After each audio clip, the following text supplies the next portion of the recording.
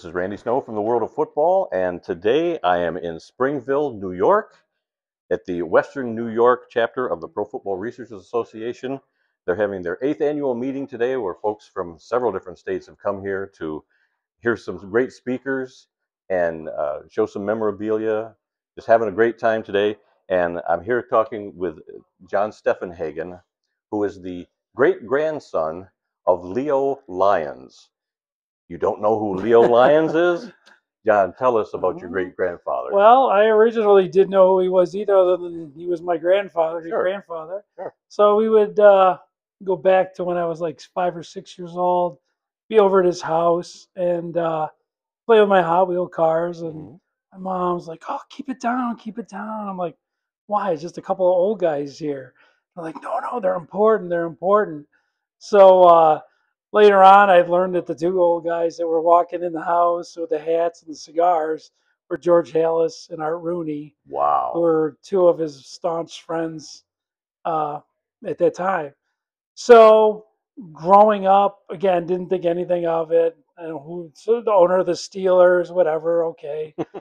So as time went on, he passed away, and he had left several boxes with relatives. And my mother had several boxes from Leo. So they were full of antiques and things like that. So then I didn't do much with them. And then later on, during high school, I'm like, oh, let me go through these old boxes. And there's these old pictures, again, thinking it's just old pictures. I don't know who he is. Sure. Sure. So I start seeing pictures, and I'm like, that looks like Vince Lombardi. That looks like Curly Lambeau. That looks like, I'm like, wait a minute. So then back at that time, there wasn't Google. I could just hit, Right. it was in the Right. 80s. I had to go up on the computer of the library. I started seeing Leo Lyons. He was there at the league founding, and I'm like, Wow. so that just struck me as like, wait a minute, who is this guy? And then the more I would dig, the more I would find, and then to come find out that he was joined the Rochester Jeffersons, which was a semi-pro football team in Rochester. And at 18, he took over as manager, player, coach, and owner of the team. Okay. And so during those years, they became the New York State champions.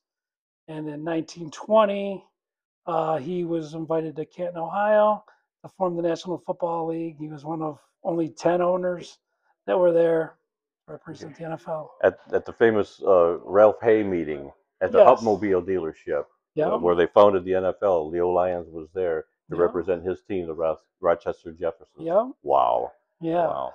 And so you got your hands on a lot of this memorabilia that he had collected, and thank goodness he did. Yes. Because describe some of the things that you actually found by going through Right. this. I know it's a lot, but what are some of the highlights of things that you found in his Right. collection? A lot of the things, again, were just look like simple items, but then, for instance, it'd be an old football. It didn't have any markings on it. I'm like, oh, it's just an old, neat old football. But then I started looking at the logo, and it was a W with a box over it. And so I would go on the internet and start looking, and come to find out that that's an original Wilson football, which was extremely rare. So I'm like, oh, let me dig some more. So I would go through the things and find interesting items, which I thought were just from his football days, Sure. not really delving into it.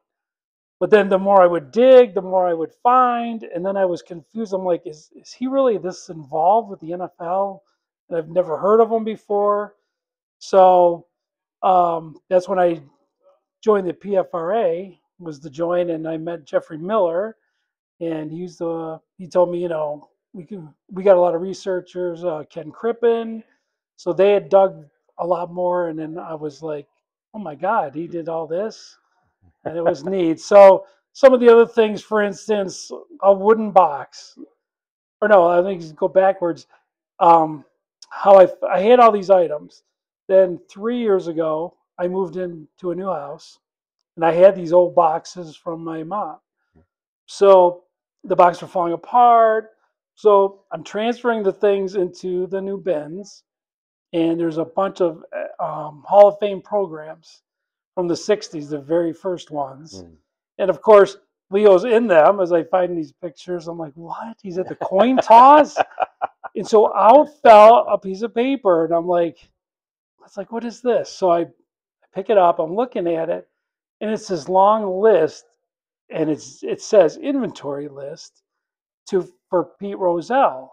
Hmm. I flip it over, and there's an NFL memo from Pete Rozelle saying, Leo, we need an inventory because we're opening up the Pro Football Hall of Fame. Mm. We heard you have a huge, extensive collection. Mm. So then I flip it over, and I'm reading that football. Oh, that's the 1921. He was using the 21 game against the Bears at Wrigley Field. Mm. I'm like, no, this can't be. So anyways, just the things that I would find were like one of a kind items. And he had a lot of things were tagged, or at least there was a note saying, you know, what it was and where it was used, things Yeah, like that. in a lot of indirect ways. He also kept a journal, which he would describe some things here and there. But it would just be like a little sentence or a word, like Mm. that football, like the football, for instance. He would just have a little note about it, and then I had the inventory list. But then it said, well, then later on, I Googled it, and I found out that that ball, there was a picture of Leo holding the ball in Mm. a 1934 article saying this is the game ball from the Wow. Bears Jefferson's game in 21. Wow. So just a lot of weird things, just little things that I could have easily been thrown away, Mm. but I kept them, and now it's like, oh my God, I have this. Now, you've brought a lot of memorabilia to these gatherings over the years. I've seen Sure. quite a bit of it. It's all fascinating. And now you and Jeff Miller are in the process of writing a book about all the memorabilia that you got from Leo. Uh, when is that supposed to be coming out? Any idea? Well, yeah, the book will be about basically Leo's life, 100 years of being involved in the NFL, Mm. from being a player, manager, coach, and owner of a team, to the founding of the league, to becoming the historian of the league. In 1960, he was voted by league owners as the historian of the league. Mm. And then with the items that I have, paper documents, with him talking to the commissioners of the league about starting Hall of Fame. Thus, when they open up the Hall of Fame, he's there, Mm. and so then the book's going to cover his life and all the amazing different things that he did, and that will be coming out at the end of next year through Okay. McFarland Publishing. So on top of the book that you're working on, Right? you also got to play Leo Lyons briefly in Yes. a movie that came out last fall. Yeah. How was that playing Leo Lyons himself? That was very interesting. The producer had got a hold of me through PFRA members from Dayton, Ohio, and it mentioned that I had a bunch of things from that time period and Leo, and yeah, so he had contacted me. He had me come out to Ohio or Dayton, Okay. and they were filming the movie, and I got to put in my first whistle for the first game. That's what the movie was about, Okay. and I got to play Leo, and it was very surreal, but it was neat. It was it made me feel good that I got to. So you have the actual whistle, or Leo had the whistle from the very first game that was being portrayed in the movie. Yes, and which is ironic because once I had that inventory list, I went back and then I would go through newspapers and try to find anything about a whistle or by something. I come up across a 1965 article that says Leo was sitting next to or Al Nesser, Frank Nesser's brother. All right. Al Nesser was going to donate it to the Hall of Fame. Mm. And while they're at the dinner table, they get drinking some pops, and it ended up that Leo, being the historian, ended up in possession of the whistle. Mm. So that's what I have now. But again, like something like that, I could have just thrown away, thinking it was just some Right. coach's Right. whistle or something. So then we also found out later on through scraps of paper that my uncle had. He actually finds a piece of paper that said, uh, "Leo, I give you this thing," because it was dated a month later, Okay. and so I through a lot of papers I found out that it was him, and it is signed by El Nesser Mm. on the thing, but Okay. just all kinds of so much. I There's know so there's a many lot. layers. It goes on and on. Yeah. But it was neat. And then yeah, getting all the Chris Willis, and he was a big time authority and knowing a lot about that history. And he said that's pretty neat. Now the movie premiered in I think every NFL city last fall, Yes. as well as Canton and a few other places, and I actually got to see it in Canton, Right. and it was very interesting. It was in a historic old theater, so to Yeah, see they did something a going on in 1920 in this old yes. theater was just it was a perfect setting for that. Yeah. Now you've seen the movie, of Yeah, I course. saw it in Dayton at Oh, you saw it in their Dayton. old Okay, theater. Their old okay, theater. Yeah. okay. But So now the movie is actually going to be streaming beginning August 1st, as far as we know, on Amazon Amazon Prime. Prime. Yep. So everybody Yeah. will be able to see the movie Yes. at that time. They'll get to see you playing Leo Yeah. Lyons Yes. and the whistle from the first Yes. game. Yes. And then I got to worry about getting an Oscar afterwards. I'll worry about that next year. Okay. Now, here in Springville, you brought some memorabilia as you've been doing for many years. Can we go take a look at some of the things you Yeah. brought today? Love to show it. All right, let's go do that. All right, so John, this is some of the stuff you brought today. I know you've got tons and tons of stuff, but you brought some of the best stuff today. Let's start with these license plates. Tell Right. me about those license plates. Well, the first one, the blue one, finding out through newspapers and documents and contacting New York, I found out that those plates were issued to Leo Lyons in 1967 or 66 by Nelson Rockefeller, New York State governor, and P. Rozelle to honor Leo as a historian of the league. And Okay. then that was probably 3 or 4 years later, whenever they changed. So that was in the boxes that I had. Again, just thought they were just some old plates he had, but Yeah, NFL one. You you're don't right, as I see that. say, right? Yeah, and what about this helmet? This helmet was worn by Joseph Barry, who played for the Jeffersons in 1921. That is a 21 helmet that he wore against the Bears at Wrigley Field.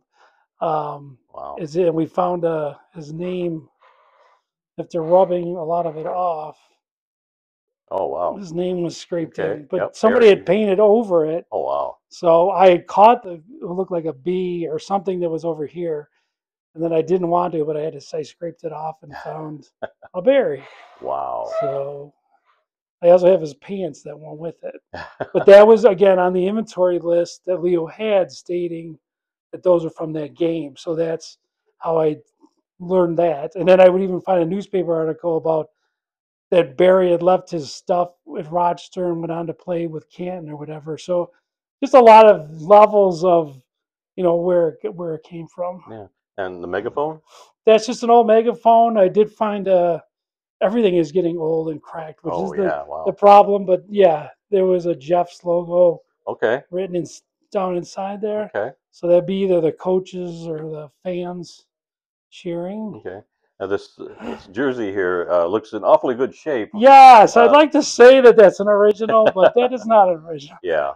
That is a reproduction, but that Okay. is their famous logo that they were known for. And a big story behind that is that Walter Hagen, the golfer at that time, who became the huge golf champion, was friends with Leo, and that's documented in the papers. They were pitchers on opposing baseball teams, Hmm. the pitchers, and he would go to his house often.